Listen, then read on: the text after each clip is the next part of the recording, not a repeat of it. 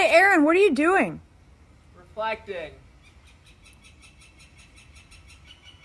Hi, this is Aaron Swanlick, and my job is to teach people how to look good, talk good, sound smart, live pretty. We are 100% still working on that introduction.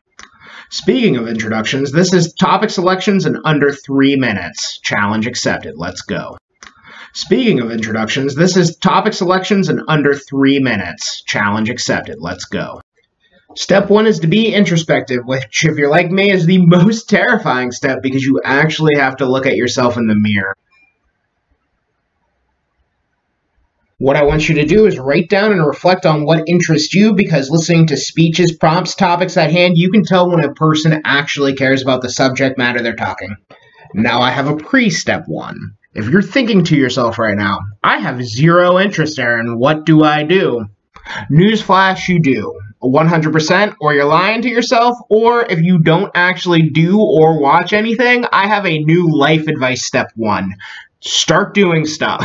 Find some interests, find some hobbies, find something to do. Step 2 is going to be limit the scope and parameters of the search topic in and of itself at hand.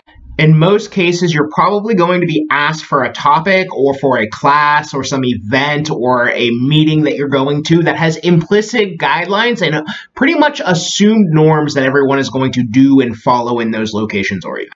For a persuasive speech, it could be a speech about political change or even social change. For an informative paper, it could be something along the lines of an historical event. So now we got our 2 main important things. Come step 3. Step 3 is simple. Combine the first 2 steps. In all topic areas, there are a plethora of ways in which you can analyze and address the topic area that you're talking about at hand.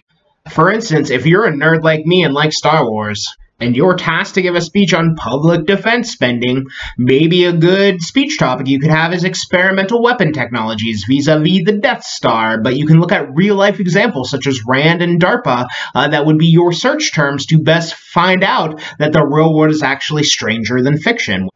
I will leave you with a Mark Twain quote.